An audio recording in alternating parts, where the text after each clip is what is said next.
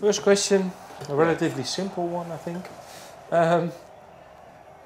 What is the first album that you bought?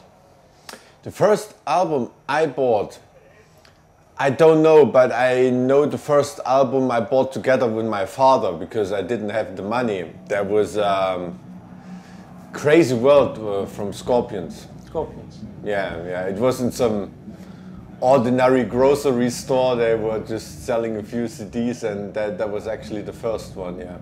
Of course, I had some stuff before and tapes and everything, but that was actually the first one I bought, yeah. And why specifically this album? I just wanted to have a CD, and that was the hardest one they had. So if they had Motorhead or something like that, I would have bought maybe that one. But yeah, that was the hardest one they had. And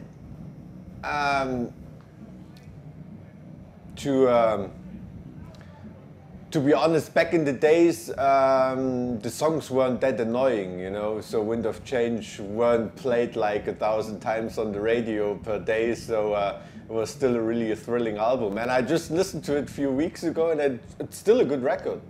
Yeah. How important is Scorpions for German rock scene?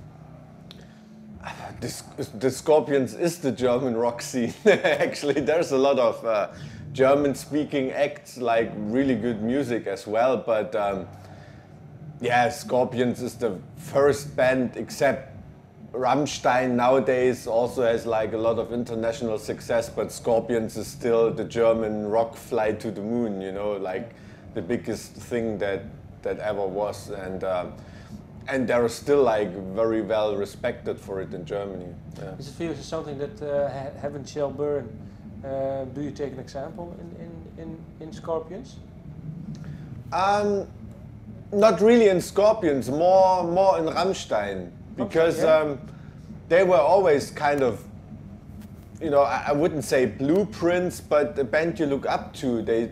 Because they already started to play music in socialist times behind the Iron Curtain, you know, playing in punk bands and really risking to go to jail for playing like rebellious music and all that stuff. And as Rammstein, they played their first shows in our area, you know, so we still saw Rammstein playing in clubs with 200 people or something like that, you know. And yeah, we just saw how big that band got and how innovative they are, and we're from the same area and also grew up in former East Germany and everything, so that was always something you were looking up to, not like music-wise or something like that, but yeah, that without compromise attitude they have, that is something that is we adapted as well, I guess. Is it for you, you were saying you grew up from the same area in East Germany. Is it something that is still really important for you to this day?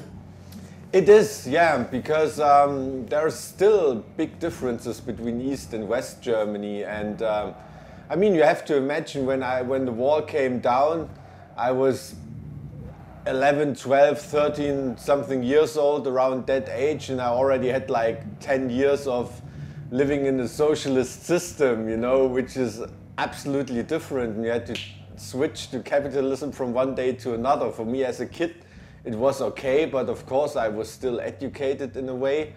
But for my parents, it was like horror, you know. Why horror? Why horror? Because yeah, a simple example. If you go to a shop and buy a television, you know, like nowadays the guy tries to sell you that stuff, you know. And back in the days in socialist time, it was like a state-owned store and everything. The guy didn't have any interest to sell you something, so he would tell you what is wrong with that television and why you should buy a better one or anything like that, you know. So people had to learn stuff like that, so they were screwed and ripped off a lot of time, like people in East Germany, you know. And but we still have that attitude to work together, you know, and to participate in things as a group, and that like the individual in our band doesn't mean so much, and that we are more like a collective and something. I guess that is something we still yeah, took over from these times, you know.